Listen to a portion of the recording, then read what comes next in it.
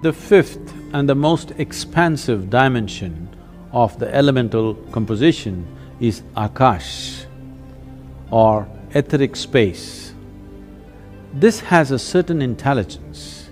How this Akashic intelligence behaves within you determines the nature of your life. The nature, quality and the power of your life essentially is determined by how much access can you find into the Akashic intelligence. As I said, this is an expansive part of the elemental composition. That means there is no limit. There is only that much water, there is only that much air, that much earth and that much fire. But the Akashic dimension is a limitless possibility if you find access. In a limitless manner, both your perception and intelligence can grow.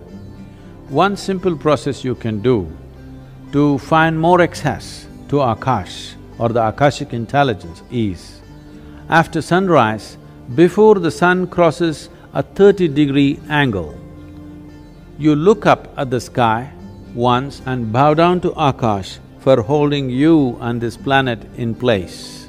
After the sun crosses 30 degrees, sometime during the day, any time, look up and bow down again. After the sunset, within the 40 minutes after sunset, look up at the sky and once again bow down. You are not bowing to any imaginary gods up there, just to the etheric space around us, which is holding everything that we are in place. If you get the Akash to cooperate with your life energies, life will happen in magical ways. An intelligence that you have never thought possible will become yours.